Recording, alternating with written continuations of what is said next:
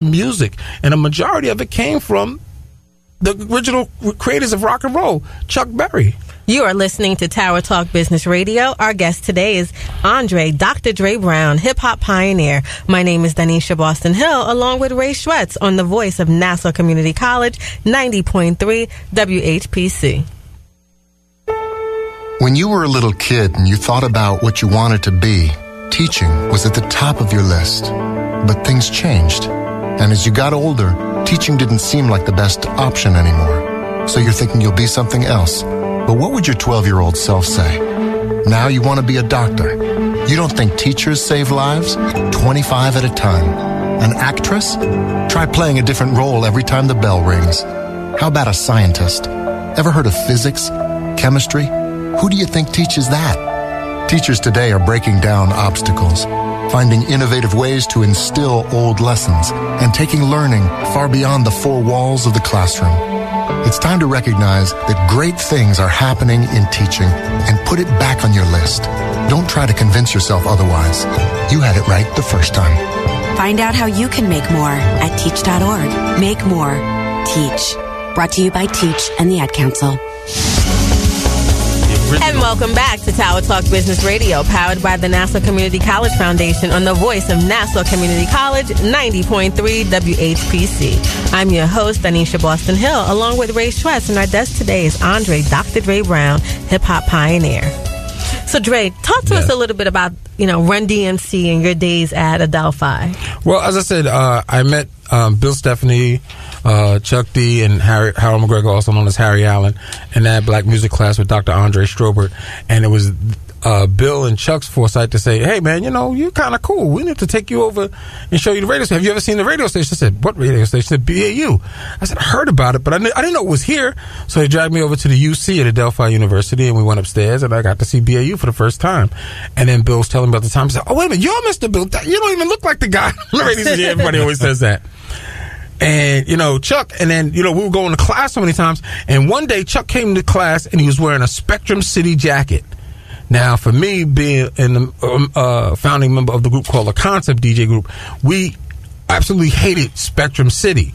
Well, we hated Spectrum, not Spectrum City, because we were trying to get to DJ at a school out here at Long Island University, CW Post, and there was this guy who used to DJ. His name was Spectrum, and you had to get in close with the fraternities to try to get in and get at least a gig, because we knew we were really good, but we could never get in there. So he kind of blackballed us out of it. So I'm looking at Chuck one day, and I'm like, man, let me ask you a question, man.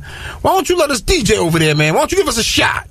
And he said, what are you talking about? I said, yeah, we over tried to go to Post. I got friends over there. They said we should be DJing, but you won't let us get in there and get down. He said, no, that's not us. Oh, you talking about that other guy. He stole our name. I said, what? He said, that's why it's Spectrum City. We changed it. So I was like, wow, man, because I was about to start fighting. And now I'm like, I'm kind of happy. I'm glad to meet you. So Chuck D was the guy. You would have never introduced him to Russell Simmons and Ruben? No, it had nothing to do with that. That's a different progression.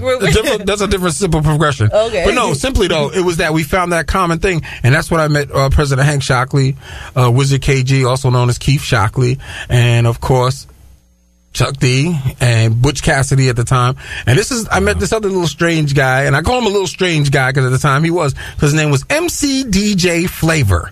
Not Flavor Flav, he was called MC DJ Flavor. And we all assembled at the Mr. Bill Show on Monday nights. That's where it all began for us. And then Dave told me about the Super Spectrum Mix Hour 1/2 on Saturdays that they used to do. And Bill used to host the first from 10 to 11:30. And then he did a mix from 11:30 to 1. And it was like, introduced me. I was like, wow, this is really cool. So I started hanging out up there all the time.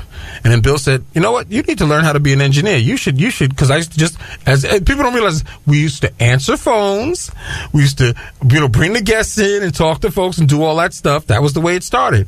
So in doing that integral beginning of getting to be a part of someone else's show, I got to meet then the group Run DMC at when they put out the song It's Like That and Sucker MCs. They'd come up and they just released their first album and they came up for an interview. Why? Because they used to listen to BAU and Mr. Bill Show all the time.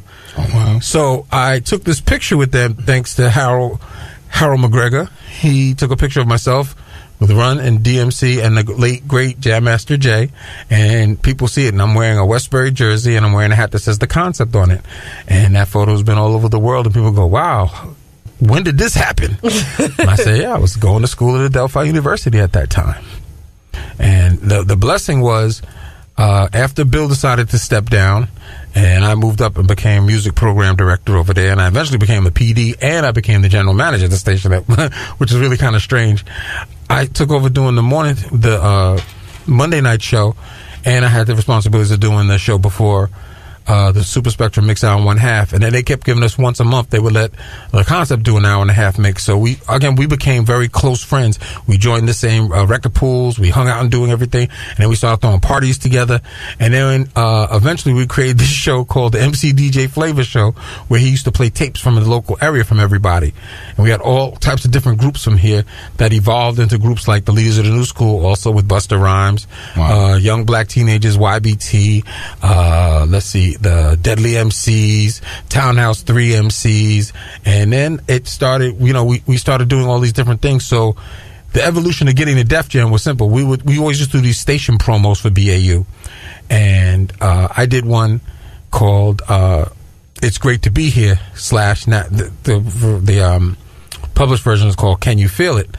Also with the BW side, it's called back with a song called Knowledge Me, which was basically a song promoting the station, and we were discussing, going, I went down to the Hempstead Terminal, man, and the guards came up to me. What was they kicking to you, cuz? They said, knowledge me of it. Because that's what we did. We were hanging out with folks like that all the time. And it was a station promo. So, Run had told me, he said, man, you need to go play this for Russell. I said, Russell? He said, yeah, my brother Russell. Go up to Rush and check it out. So I went to the city, and I went and met Russell Simmons, and I met Dr. Jekyll, and I met Leo Cohen, and I met the great Bill Adler, Heidi Smith, Tony Rome, and I was starting to play stuff for him, and he was like, yo, man, don't play this with me. You need to go take this down to see Rick. I said, Rick. Now, I had heard about Rick because I had a friend in Long Beach named Peter Cooperschmidt at the time who did a lot of jingles and a lot of musical stuff, and we used to record out of the studio out there. And he told me about Rick. And then Run, I guess, had told him about the station, and he got a chance to hear through tapes and stuff like that. And when we met, I met him at his NYU dorm, which Rick, was always in his dorm at the time putting Def Jam together, because we were fascinated about him because he did a song with Tila Rock and Jazzy J called It's Yours. And we were like, yo, this is so cool. So when I met him, he said, yo, this is you? He said, yeah. He said, yo, I heard you got some cool things. So I started playing him all these different songs from BAU. And he heard Knowledge Me and fell off the bed and like, yo, this is incredible. Who's this? I said, it's me and my partner T Money. He said, what? Yo, I gotta sign you. Wow. This is great. And then he heard it's great to be here. Then we eventually called it Can You Feel It? And he said, yo, this is it. Yo, we gotta sign you to Def Jam. So we were signed to Def Jam early out when they were still Burgundy and Gray, and then they got the deal with CBS and became Black and Silver. In between that, I played him another station promo for BAU called Public Enemy Number 1. Now, before that, Spectrum City had done a single on the Vanguard label called Check Out the Radio and Lies. Now, Chuck and Hank and the guys, they were very reluctant to want to do another record deal because of that deal went kind of sour with them. And I played this song for Rick because I was hanging out with the Beasties a lot, and they were like, yo, you got to play this for Rick. This is such a cool, yo, you got to play this. This is incredible. So I played it for Rick, and he was like, what? And I went to his dorm room, and Russell was sleeping in there at the time. He was laying on the futon, or whatever you want to call it. So I'm playing the song, and he's going there, and it's starting to play, and you hear, yo, Chuck, and he goes, what goes on, Powell? Russell walks up, presses the tape out, and throws it out the window. I said, yo, what's wrong with you? Yo, man, that's noise. It's all garbage. That'll never do anything. Who knew? Public Enemy. And they weren't called Public Enemy at the time. It was just a station promo. Wow. That's what it really was. So everything that Rick picked up on, that Run and DMC and them all loved, was stuff that we did as station promos. So we were doing stuff like that because we didn't have an abundance of records at the time that were rap records at the time. There was some stuff, but some of it was garbage, some of it was good.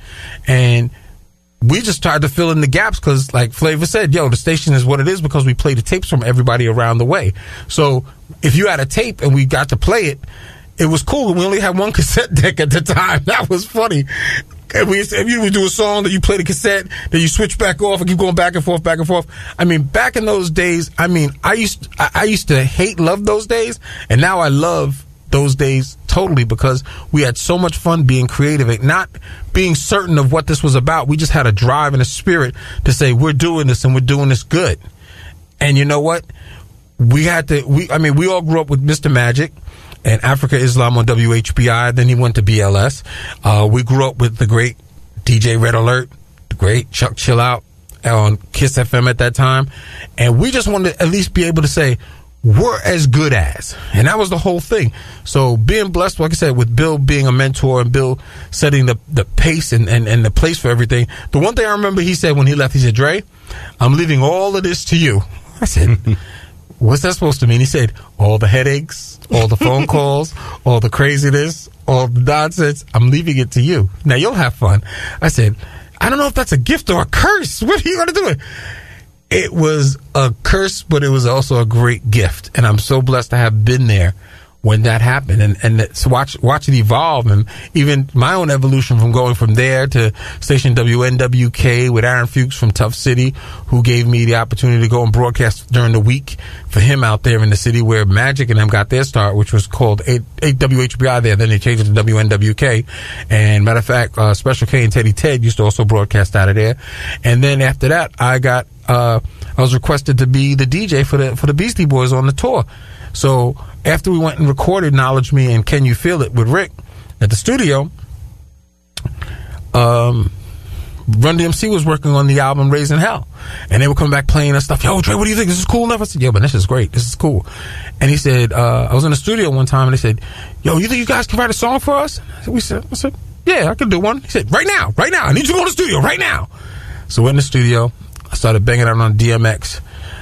Drum machine, and T-Money was there, and he was helping me put some parts of it together. And then I said, okay, here's the beat. He says, yo, the beat is crazy, Dre, it's hot. Write the song. I said, write the song. He said, yeah, we need a song. We need like a Black Power song. Okay, Black Power song, huh? Yeah, something, with the energy, and, it's got to be, positive, and you got to hit me with this. Oh, okay. So we called up my friend Rapper G, and we said, yo, G, we got to do this song for Run DMC. It's got to be called something like, I don't know, we got to be like Proud to Be Black or something of that nature. And he said, yeah, okay. So he said, can I get in? I said, no, we're going to take the tape, go back home. No, you got to come in here and do it now. No, we're going to go get him and then play it for him, give him a minute to write it. So we went back, played it for him, he started writing it, came back with the lyrics to it. He said, okay, is he ready to do it? Let's do it. He said, give me the words. He said, no, let him go in and do it. And he went in there and he laid it down. And then they said, this is great. Then Run and D went in there and laid it down. The song ended up becoming Proud to Be Black on the Raising Hell album. Which is an amazing song. We want to thank you for being with us. My name is Ray Schwetz, along with Donyshia Boston-Hill, your co-hosts and producers. The creative director of Tower Talk Business Radio is Rudy Breedy. This is an NCC Foundation Business Leaders Council production. Visit ncc.edu/WHPC for more information. Available on iHeartRadio as a podcast on iTunes, Android Podcasts, and Spreaker. This has been Tower Talk Business Radio, powered by the Nassau Community College Foundation on the voice of Nassau Community College, 90.3 WHPC. We'll talk with you next week.